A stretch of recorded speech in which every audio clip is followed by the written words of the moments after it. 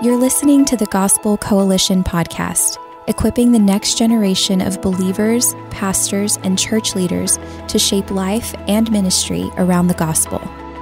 On today's episode, you'll hear a message from Mike Cosper called Made in the Image of God for the Good of the World. This breakout session was originally held at TGC's 2019 National Conference in Indianapolis. My name is Mike Cosper. I'm excited to be here to talk about this. I actually worked with Lifeway on a longish Bible study, specifically on the topic of the image of God, and it really covers the image of God from a variety of angles, far more than I can get into today. For me, kind of what's been interesting to me to think about over the last few weeks as I prepared for this was to think about how can we think about the image of God situated in the culture that we live in now, situated in our particular cultural situation. Why does the image of God matter to our ongoing cultural conversations? What does it have to say about how we live with a faithful presence in the modern world? And when I think about the image of God, I always think about this story. This friend of mine, this guy named Bert, when he was a kid, his stepdad ran a pawn shop. And one day this guy comes into the pawn shop with a bunch of stuff to sell, amongst them an acoustic guitar. And he sells this thing. His stepdad had kind of felt bad for this guy, so he went ahead and bought the guitar, even though the guitar looked like a piece of junk. And he thought, you know what, I'll take it home, I'll give it to my stepson. So he does. And Bert has this thing for the next several years. He learns to play guitar on it. It's just always kind of sitting in the corner of his bedroom, the corner of his living room. He'll pick it up and strum on it. Doesn't think much about it. And one day, years later, he becomes a pretty well-established musician in our city, and he was saving up money to buy a guitar amp, and so he decided to see if he could sell this thing and get maybe a couple $100 for it. To apply towards this amp. So he goes to this place called Guitar Emporium, a real famous vintage guitar shop in Louisville. And another friend of mine is this old banjo player, a guy named Steve Cooley. Steve was behind the counter that day.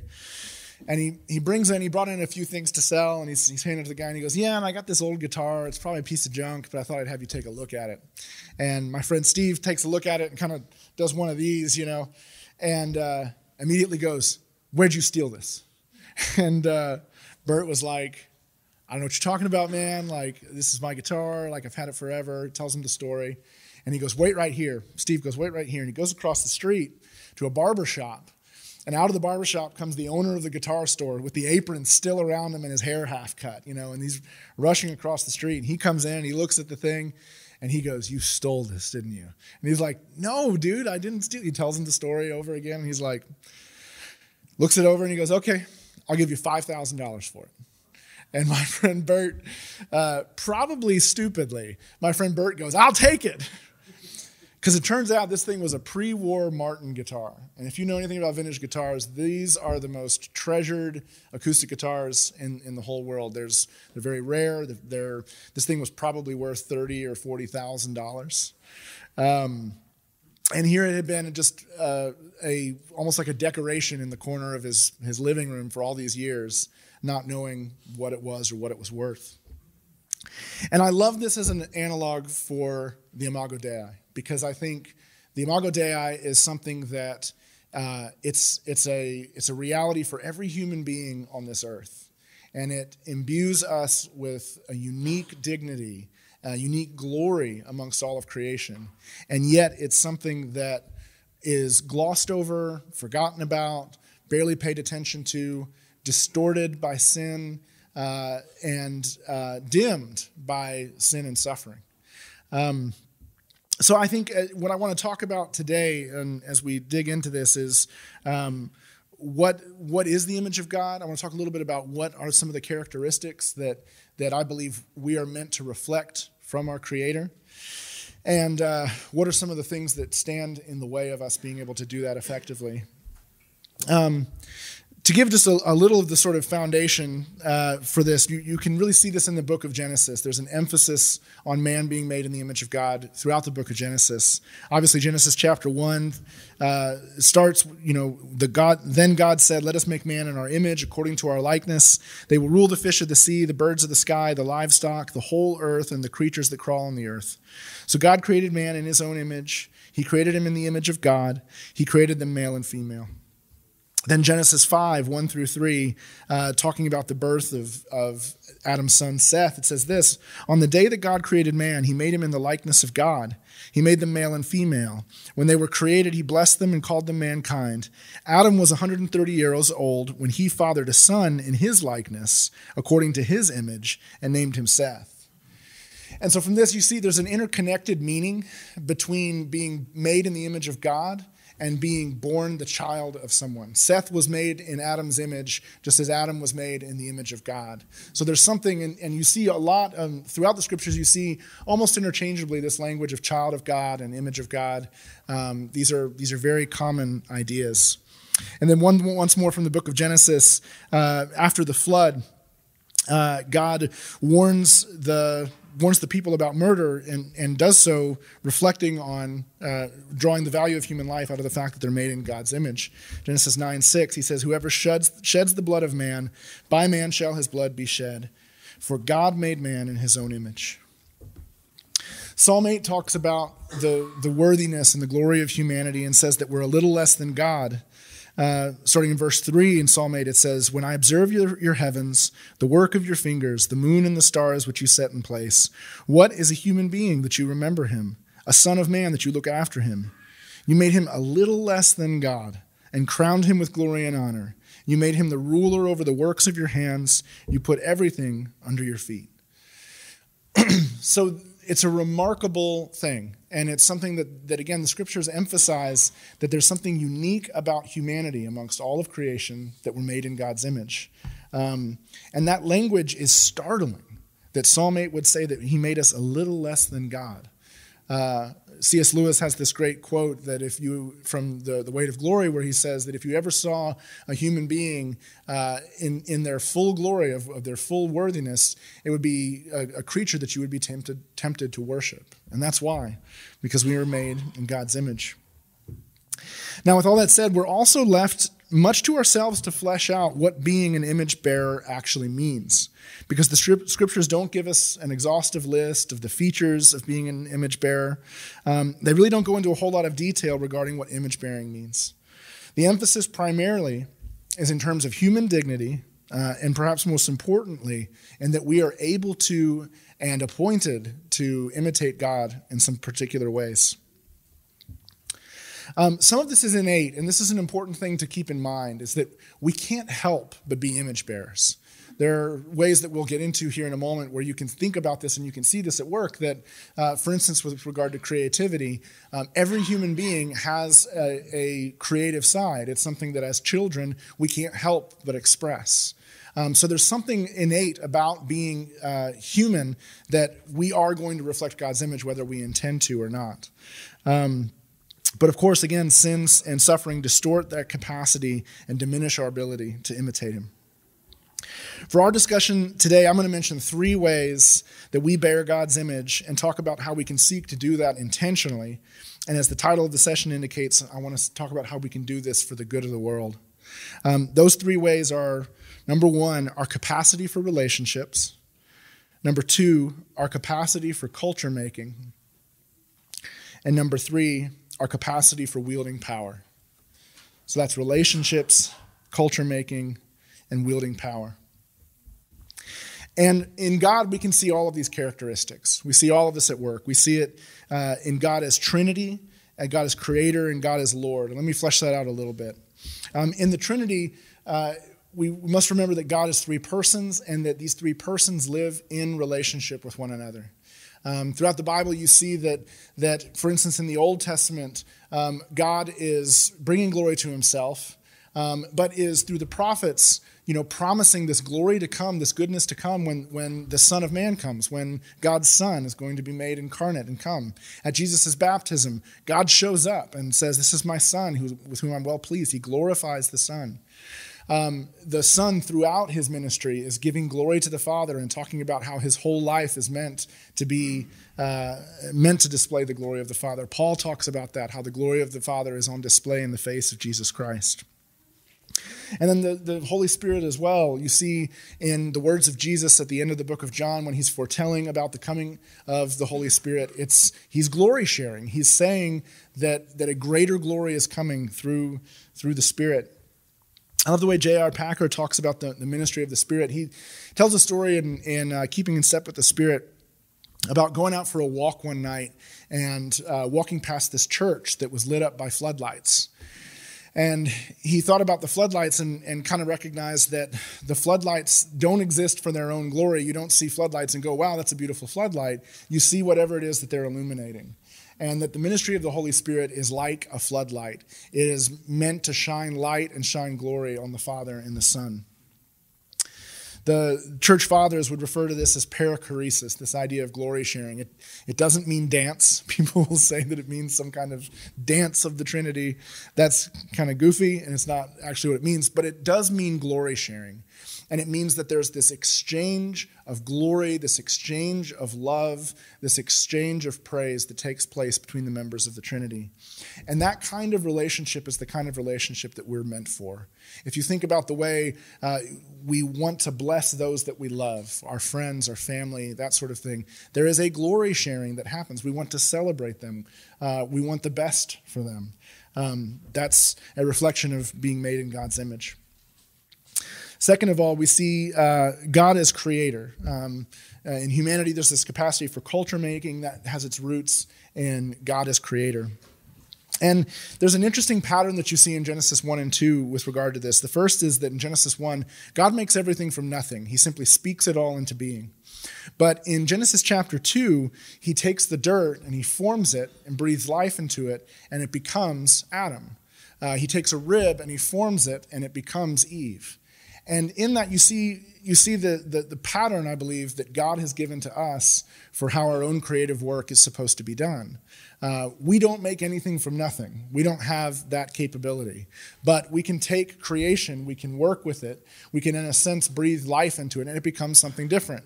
So you cut down a tree and you cut down a tree in a forest and you carve it into a violin, or you take all of these, weird industrial elements and you combine them together and you have an iPhone.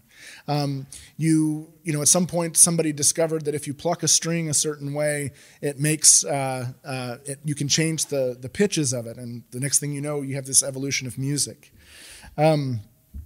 God makes by remaking, and that's how we make. We make by remaking.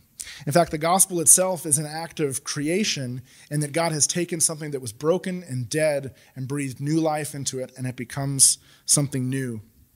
Ephesians 2:10 says, "For we are his workmanship." And that word workmanship has beautiful meaning that doesn't quite translate in English. It's a beautiful work. It's a compelling work. It's meaningful. It's a meaningful work. And then third, with regard to power, we see that God is our Lord, that he uses his power to make and to sustain the world. His power reveals his kindness in his care for his creatures. We'll talk more about this towards the end here. But you see that God does not discriminate between the good and the evil in the way that he blesses the world. His power reveals his concern for justice. You see God concerned for orphans and for widows and for sojourners and strangers throughout the scriptures. And this concern is an expression of power, that the powerful should be concerned for those who are endangered, for those who are powerless. Now, what I think is really helpful in thinking through this is actually turning this into a series of negations and looking at what God is not as a way to start to understand how the image of God in us gets distorted and where we need to be doing some of our work in order to be serving the world around us. So with regard to the Trinity, we can see that God is not alone. God is not isolated. God does not put himself first. The various members of the Trinity are busily at work, exchanging glory with one another, praising one another, celebrating one another. God is creator. God isn't passive. God works, he makes, While in judgment he can destroy, he is primarily, in redemptive history, he's primarily constructive and busy with making and remaking things. And then finally, with God as Lord, he's not a cosmic bully, but on a cosmic calendar, he doesn't tolerate bullies either. God uses his gifts for love and care for those who are in the most need. So from here, it's easy to see how as image bearers, we're meant to reflect God's character in similar ways. We're meant, in our capacity for relationships, to live self-sacrificing and outward lives. In our capacity for culture making, we're to be constructive, to work, to make things, to leave the world better than we found it. And third, in our capacity for wielding power, we're meant to care for the weak and the vulnerable. We're meant to steward well the power that we have.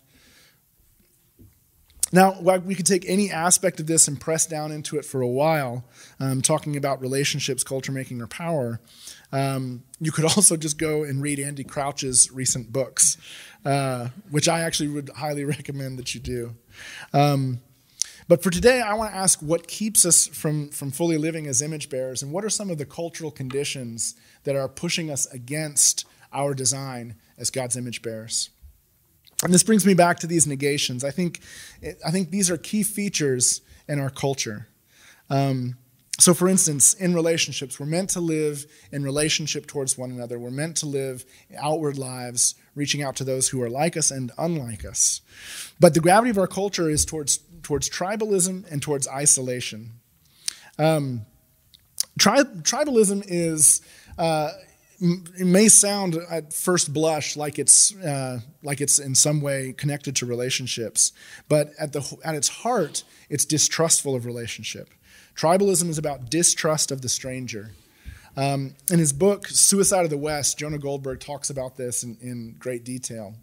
And what Jonah talks about is, he says there's this unique phenomenon that happened around the time of the Enlightenment, that liberal democracy and capitalism came into the world. And the way Jonah makes the argument, and I think I have a bone to pick with a few elements of his argument, but what Jonah is essentially saying is he's saying that liberal democracy and capitalism had this way of leveling out the hierarchies of the world. So that if you were born poor, you had the opportunity to advance yourself. Or if you were born rich, you weren't guaranteed that you were going to be okay. Or if you were born of this tribe, it didn't mean that you couldn't shift identities or connect with people of different tribes. Because what happened is people who had money, people who had resources, wanted to find ways to exchange them with one another. And so suddenly you had to build bridges with people who were different than you because they had something you wanted, or you might have something that they wanted. And the exchange, the financial exchange that took place sort of leveled the playing field and started to bring people together. And so you saw a leveling out of society. Now I think I think Jonah's more optimistic about how successful this was than I would be necessarily, particularly when you think about racial justice or gender equality in our culture. But nonetheless, I think you can see the general gist of the argument. There was this movement towards a kind of leveling off, a movement away from tribalism. And what he argues is tribalism was the way of the world up until this point, that you distrusted outsiders, that you cloistered yourself, you protected your community. And what he begins to argue is that in the book is that we're seeing a shift in the last decade back towards a kind of tribalism, back towards a distrust of the stranger, back towards an attitude towards people who are different from us, defining them in hard boundaries of either you're in or you're out. So for instance, on the right, we see this in the rise of white nationalism. That's a kind of tribalism. That's a kind of tribal identity that people are holding on to with a sense of pride, with a sense of identity, with a sense of hostility towards people who are not like us. But that's not a standalone phenomenon, because on the left you see the whole world of identity politics, which again is a kind of tribalism. We're going to band together with people who are just like us, and we're going to, in a sense, sort of declare war on those who are different from us. And what being made in the image of God says is nobody's really that different from you. At your heart, at your core, what matters most about you is that you're made in the image of God. And so these identity barriers that we like to throw up to say, This makes you different from me. This makes you in. This makes you out. You're a star-bellied sneetch, and I'm a regular sneetch, if you read Dr. Seuss. Those distinctions, those differences are insignificant. And it's up to us, I believe, as the church to bear witness to the fact that those differences aren't significant, that those differences aren't the defining matters for who we are, and aren't defining matters for how our culture is going to live and operate and focus. Both of these together, nationalism and identity politics, are an attack on the doctrine of the Imago Dei. They both emphasize what makes us different over and against what we have in common. A second, I believe, attack on the Imago Dei is a growing phenomenon of isolation, and in particular, technological isolation. Sherry Turkle puts it like this in her book, Alone Together. She says, technology is seductive when what it offers meets our human vulnerabilities. And as it turns out, we are very vulnerable indeed. We are lonely, but fearful of intimacy. Digital connections and the sociable robot may offer the illusion of companionship without the demands of friendship. Our networked life shows us to hide from each other, even as we are tethered to one another. We'd rather text than talk. Someone just the other day said to me, man, don't you hate it when somebody responds to a text with a phone call? And what's funny is I'm that guy. I'm always the guy that's like, oh, I'm just going to call you back rather than have to fiddle with my phone. Part of it's because my vision's so bad I can never see what I'm typing. But I think this is a really common phenomenon. We become more and more comfortable with mediated interactions where there's a device that separates us from somebody else and mediates the way that we connect. Because what social media offers us is the ability to curate our lives. We can take our best moments, our most beautiful moments, and we can put them online for the world to see. And so what happens is I go online and I see your curated life and it looks beautiful, and I look at my life and I see all of the mess of it, and I think, man, that's despairing. And that's the phenomenon. Social media does lead to greater depression. Greater use of social media leads to higher rates of depression and despair. Because you see the curated lives of others that look beautiful, and you see the mess of your own life. And what real relationships do and what they require is that we press into one another's mess. You experience the fallenness and the suffering of others when you're in real community with them. And what technology does is it allows you not to have to participate in that. It's amazing to me as a pastor to see the way people use social media and how because I'm a pastor and because I'm involved, sort of behind the scenes in some of these people's lives, how blatant and how false their online personalities are. There's one example that just gets me every time I see a post. There's a couple who will post these just blushing praises of one another, of how this is the best husband in the world, I'm so in love, I can't believe, et cetera, et cetera, et cetera, and vice versa. It's a back and forth between these two online. It's a huge love fest on Instagram. It'll make your stomach turn. Because behind the scenes, they're a mess. It's a disaster. And every pastor in the church has at some point gotten a 2 a.m. phone call from this couple going, I don't know how we're going to make it. And this will be on the same day that there's some loving screed to one another online. And even with the way some people approach their online personalities, where they appear really vulnerable, even that is something that is very much under control. Laura Turner wrote an article about this, and she referred to it as curated imperfection. I think that is a great term, curated imperfection. I'm in control of how much of my mess that I see because I look brave when I show you certain aspects of that. And a couple of other ways a couple of other phenomenon with technologically that are driving us towards isolation that I just think are interesting and worth noting. One is the rise of technology in religion. Now you see this in some very overt ways in Christianity with things like online church and all of that, and I think there's interesting debates to be had about that. I think there's ways that serves the church because you can serve shut-ins and people who can't make it otherwise, et cetera, et cetera. So I don't want to throw that baby out with the bathwater. But let me throw these two out. The first is that there's a 400-year-old Buddhist temple in Kyoto that recently installed a $1 million robot that's a priest that gives sermons and interacts with worshipers. And what's interesting is with Buddhism, this almost makes sense because of the role that idols play in Buddhist worship, that something that's not sentient would have more of a powerful place in an act of worship. But nonetheless, it's the replacement of a priest with a robot. And before Christians get too proud, there's a robot called Santo, San capital T capital O, and it's kind of like Google Home, but it's a little priest, and you can confess your sins to it, and it will absolve you. And if you express anxiety or sadness to it, it will read you comforting scripture verses. And this is a little startup that's expected to make millions of dollars and probably will. And then the last place where I think technological isolation is really significant and easy to see is in the world of sex. Data shows that a recent study that just came out in the last couple of weeks, lots of people are talking about it online, that people under the age of 30 are having sex less than ever before. Why is that? Well, I think pornography is definitely a factor, but also is just the general lack of authentic human connection. Notably, one thing that is on the rise is the rise of sex dolls and sex robots. Those are getting used more and more and more.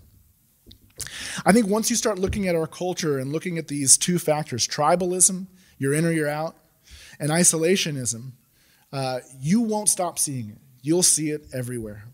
You can see how also the kingdom of God invites us to a very different ethic, because the church is made up of all tribes, tongues, and nations, and they're made into one new man, as Paul puts it.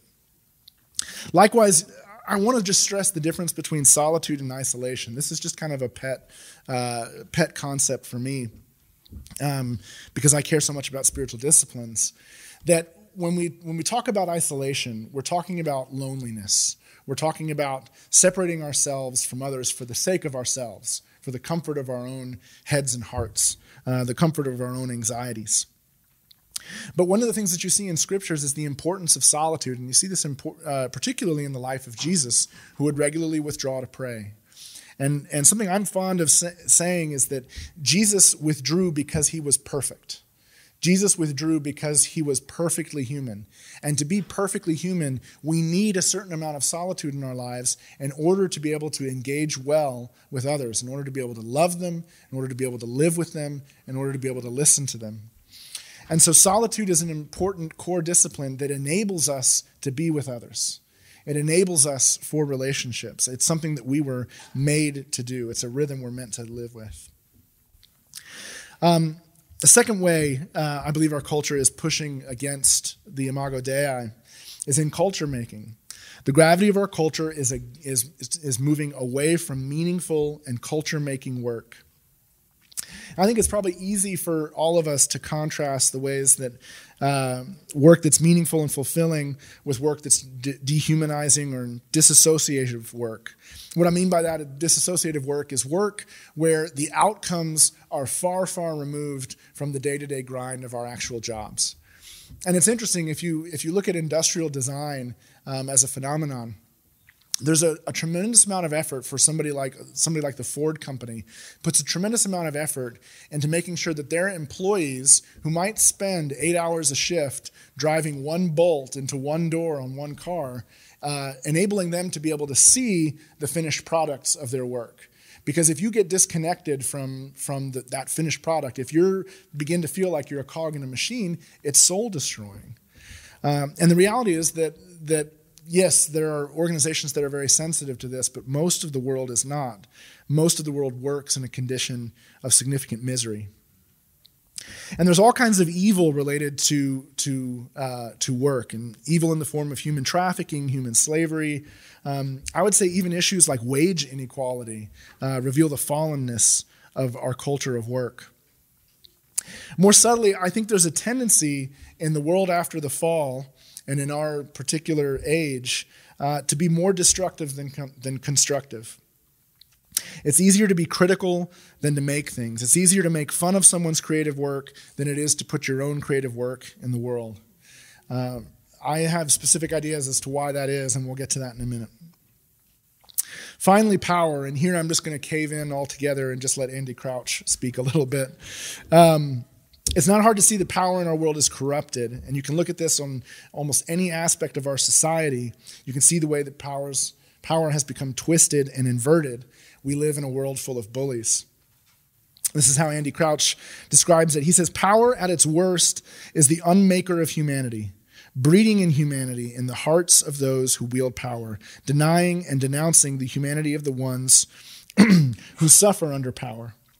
This is the power exercised by the moneylender, by the police who ignore and protect him, by the officials who would rather not confront him. This power ultimately will put everything around it to death rather than share abundant life with another. It is also the power of feigned or forced ignorance, the power of complacency and self-satisfaction with our small fiefdoms of comfort. Power, the truest servant of love, can also be its most implacable enemy. I think that's absolutely true, but the big mistake that we tend to make around power, that Christians can often make around power, is they can see the evils of power and go, well, we just need to give it up. We just need to relinquish power. We need to embrace weakness. But Andy writes this to counter that. He says, remove power and you cut off life, the possibility of creating something new and better in this rich and recalcitrant world. Life is power. Power is life. And flourishing power leads to flourishing life. Of course, like life itself, power is nothing, or worse than nothing, without love. But love without power is less than it was meant to be. Love without the capacity to make something of the world, without the ability to respond to and make room for the beloved's flourishing, is frustrated love. This is why the love that is the heartbeat of the Christian story, the Father's love for the Son and through the Son the world, is not simply a sentimental feeling or a distant, ethereal theological truth, but has been signed and sealed by the most audacious act of power in the history of the world, the resurrection of the Son from the dead. Power at its best is resurrection to full life, to full humanity. Whenever human beings become what they were meant to be, when even death cannot finally hold its prisoners, then we can truly speak of power.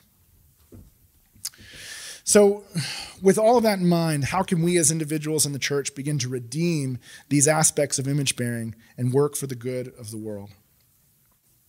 I think the answer to that comes in two words, two ideas, and that is to embrace to face our shame and to embrace vulnerability. And I know those are super hot buzzwords right now. A lot of you are probably groaning, going, okay, here comes the Brene Brown nonsense. My friend Chuck DeGroat has actually written a really great book on this from a Christian perspective. It's called Wholeheartedness. I really highly recommend that book.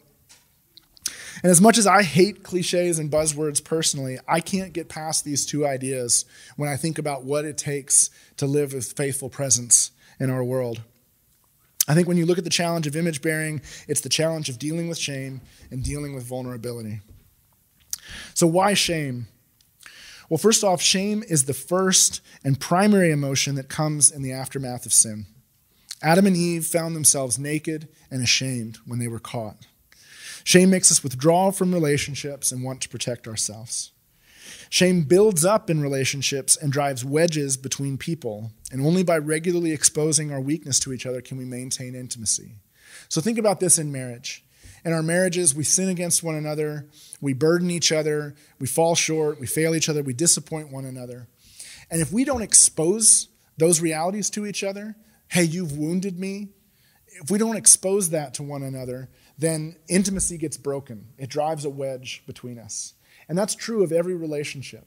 And the fact is, as fallen creatures, we are going to burn bridges. We are going to hurt one another. We're going to wound one another. In our society, at a grand scale, you see this in again, sort of these tribal identities, wounding one another, sinning against one another, hurting each other. And what we're invited into as Christians is to be people who can expose that shame, bring it to light, and bring one another back together in confession and in repentance. Shame also causes us to fear others because we're unsure of who we are. If we don't deal with our shame, if I don't deal with my shame and my brokenness, then I'm going to be insecure because my identity is fragile. I become reactive to every perceived threat.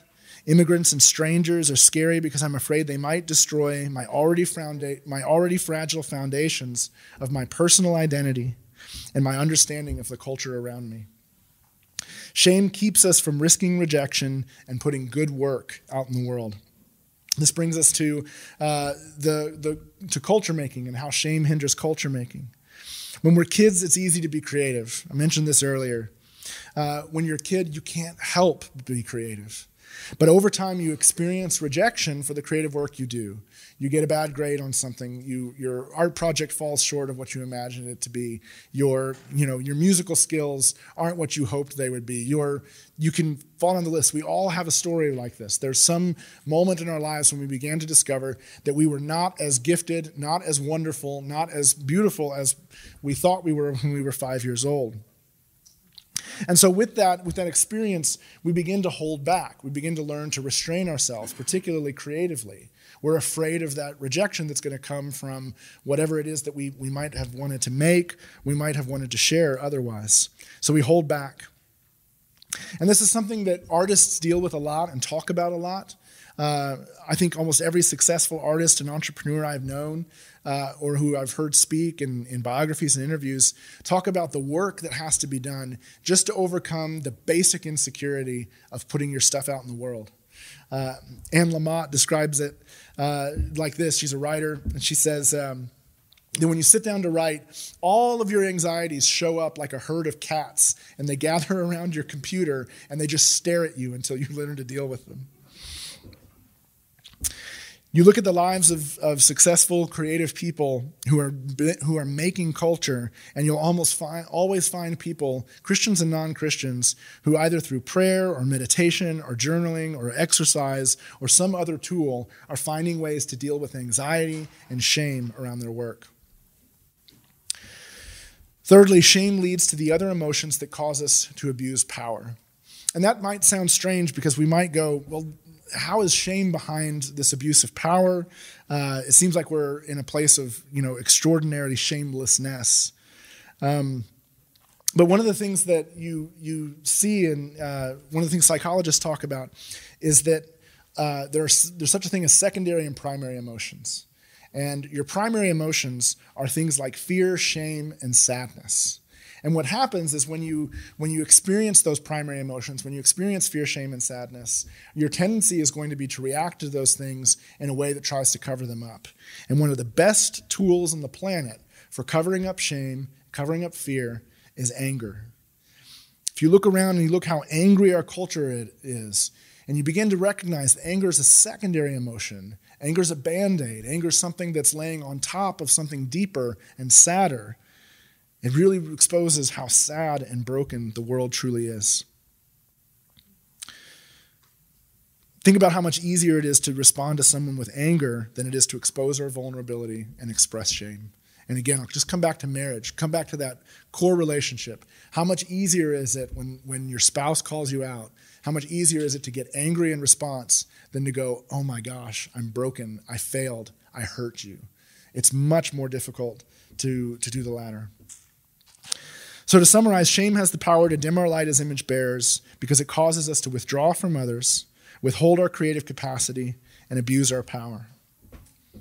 And as Christians, we have the greatest answer to shame in the history of the world at the cross. But it demands that we embrace vulnerability. At the heart of the gospel message, to borrow Tim Keller's phrase, is the news that we're way worse off than we think. And if we don't embrace that core message, that first premise of the gospel, we will continually struggle with all we're talking about here. But if we recognize what a wreck we are, we can also recognize what a wreck everyone around us is. And then we realize that there's nothing left to lose. So we can embrace vulnerability, which is an act of courage, and we can press into the world and press into our identity as relational, culture-making, and power-wielding image bearers. This is particularly important for us to think about now in a culture that's as hostile as ours is towards Christianity. Christians in a secular age face more potential for shame and rejection than we have at many other points in history. And we have to, in a sense, be prepared for it. Be prepared for rejection. If we haven't dealt with our shame and we experience hostility and rejection from the world, our response is going to be to run to anger. And we see a ton of angry Christians in the world right now. They run discernment blogs. They have toxic Twitter accounts. They rage tweet, they rage post, thinking they're being faithful. And actually, again, if you think about it, they're exposing that shame. They're exposing that insecurity. They're exposing that sadness. By contrast, we're called to love our enemies and bless those who persecute us. Listen to the passage. Listen to Jesus' teaching from the Sermon on the Mount. Starting in chapter 6, verse 43, he says, "You have heard that it was said, love your enemies, love your neighbor and hate your enemy. But I tell you, love your enemies and pray for those who persecute you, so that you may be children of your Father in heaven, so that you can bear his image. For he causes the sun to rise on the evil and the good, and sends rain on the righteous and the unrighteous." Now, we might not think of it this way. Uh-oh. I can switch to ghost stories if you want. We might not think of it this way, but God, the Creator, who sends rain on the righteous and the unrighteous, is actually engaged in an act of vulnerability. He's showing loving care for creatures who can and will reject him. Jesus goes on, he says, "For if you love those who love you, what reward will you have? Don't even the tax collectors do the same? And if you greet only your brothers and sisters, what are you doing out of the ordinary? Don't even Gentiles do the same? Be perfect, therefore, as your heavenly Father is perfect." And you know, that last line is a really interesting punctuation mark on the whole thread there. Be perfect as your Father is perfect. Jonathan Pennington talks about it in his book, The Sermon on the Mount and Human Flourishing, a book I would highly recommend as well.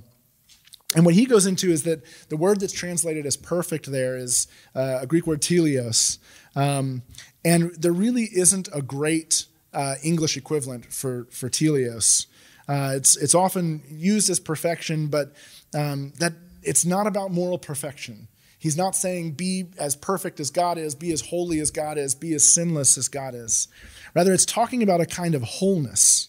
You could read it as be whole as your Father is whole, or be wholehearted as the Father is wholehearted. And that makes sense in the context of the whole passage. We have to have a certain kind of wholeness or wholeheartedness to love your enemies and to make yourself vulnerable. We need to not need something, not need the validation of the world around us in a feedback loop in order to be able to love our enemies and give our lives away to the world around us. And in doing this, as Jesus says, in doing this, that's how we live as children of God. That's how we bear God's image to the world. So I think if we want to be image bearers that make a difference in God's world, we have to go on a personal redemptive journey. It's a journey with an odd contrast. We have to press into our shame. We have to expose ourselves and be vulnerable. We have to experience and understand our brokenness and sinfulness. And we have to make a certain kind of peace with that. Don't hear me that I'm being antinomian. Not that we have to live with that forever. Not that we have to be content with being sinful. And not that we don't want to put sin to death. But we want to be realistic and honest about who we are and where we are in our brokenness. And know that by God's grace, we are okay. He's got us. That's the starting place of the gospel. And it's a place we never fully move past from. That's the redemptive journey then that we go on. We press into our brokenness. We press into our weakness. We expose our shame. And then we can press back into the world in relationships, culture making, and power wielding in redemptive ways. We become whole by acknowledging that we're broken. And yet out of that brokenness, through vulnerability, by pressing into the world around us, we can reflect the image of the most glorious being in the cosmos. Think about that. In our brokenness, by pressing into the shameful parts of our lives, that's the pathway to reflecting the glory of God to the world. By God's grace, I hope that the church can go on that journey, and that's my prayer for each of you. if you want, we have a few minutes left. We can transition to some questions. If people have questions, feedback.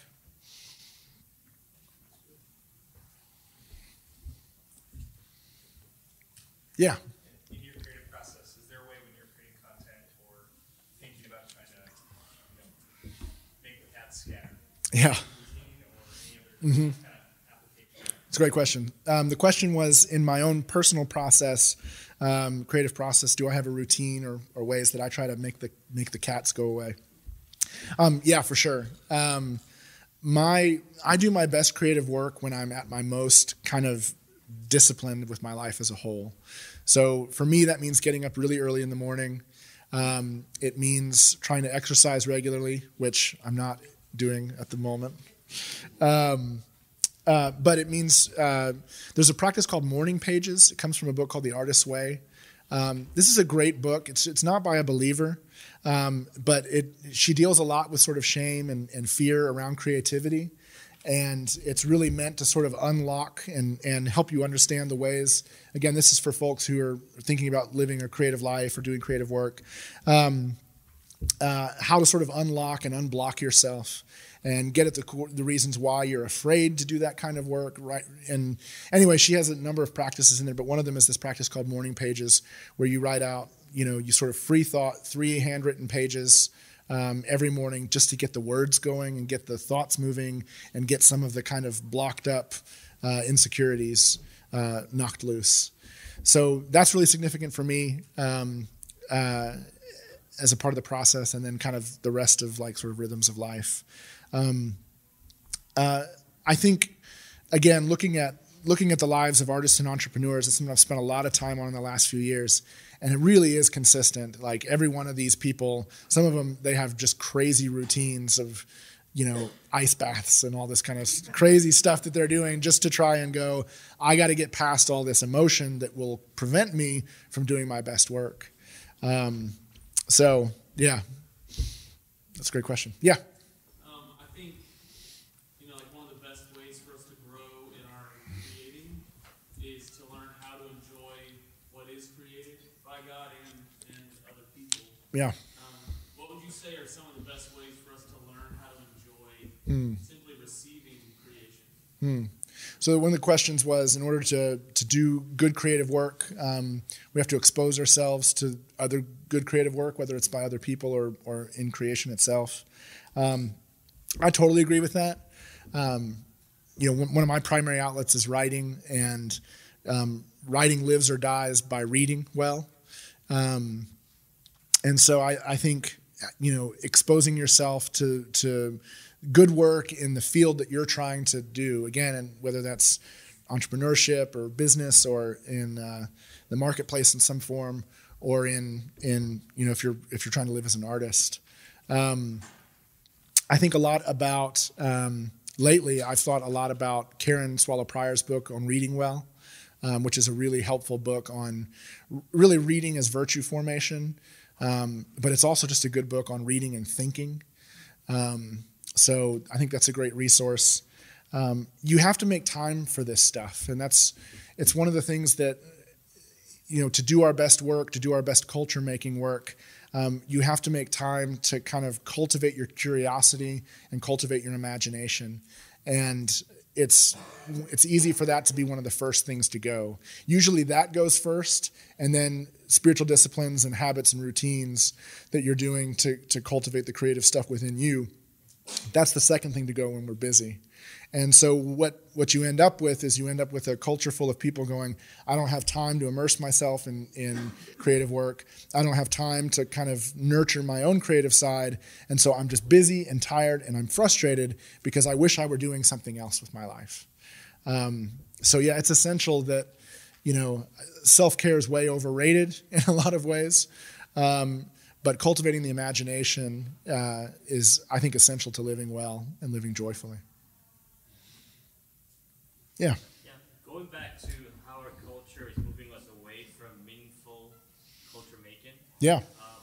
What are some practical ways you can push back when you're caught in, say, meaningless work? Yeah. Like you're working on just one piece of the cog. Right. And you don't see the whole picture. Like. Yeah. this is one of those points where the speaker has to go, I don't have all the answers. Because it's difficult, because there's, I recognize that a lot of what I have to say in this talk comes from a place of privilege. Even for ordinary folks who, even for somebody who's stuck in a factory job, who's working 40 hours a week, my friend Brian Koppelman talks about this, that there is the opportunity to find some outlet for yourself, even if it's 30 minutes a day or 20 minutes a day or something like that, to find some kind of, time to do something creative that you think is going to make the world a better place. But even at that, that's a place of privilege, because there are people in the world who live in sweatshops and are trapped in human slavery of various forms and don't have that opportunity. And so it's one of the aspects of our condition of fallenness that not everyone's going to get to live fully and freely as God intended them to. And that's something that should make us weep and make us pray for organizations that are working to fight against that, for sure. Yeah. With buying your study, what other things the church can do, I guess, to cultivate better image bearers with our lay people? Practically, I think we can teach all this, but I'm passionate in Silicon Valley, and the biggest thing I get is like these coders come up to me like, hey, that's great, but I'm just coding 9 hours a day. Yeah. And I'm finding it hard to practically get them to see this. Yeah. Live out. I think it starts with Sabbath, right? I think it starts with a posture of rest, where people can begin to learn to slow their own hearts down and begin to pay attention to some of that desire that's internal. And again, I think it's one of the experiences a friend of mine who's a pastor in New York City talks about is that everybody in New York City says I'm working 50, 60 hours a week, and I'm exhausted, and I'm this, that. But people find time for Netflix, right? Like we find time for the escapes. Everybody finds time to escape because in some ways you have to in order to be sane. And so I think trying to push back on the narrative some is important. But I think the first invitation for a lot of people who are exhausted and who are at the end of their rope is an invitation to try to find rest and Sabbath. So, yeah. Do you ever feel in your creative pursuits selfish? And if so, how do you bring back this capacity for relationship, right? So, as image bearers, that's what we're called to do. Yeah. So in your creative pursuits, like how do you Yeah. invite other people into that? It's a great question. Yeah. It's a great question. Do you ever feel selfish in your creative pursuits? And if so, how do you push back into relationship? I think this is where I'd come back to this idea of wholeheartedness is so important. Because if we're living in a wholehearted way, we're not abandoning one for the sake of the other, for sure. Brian Koppelman, again, I think he's got a great podcast called The Moment, where he talks a lot about these kinds of things. And he's not a believer. He's a very rigid atheist, but I think very helpful on culture making and creativity in particular. And one of the things he talks about is when his son was born, he recognized that he was on a career path that was going to burn him out and make him miserable and make him a worse father.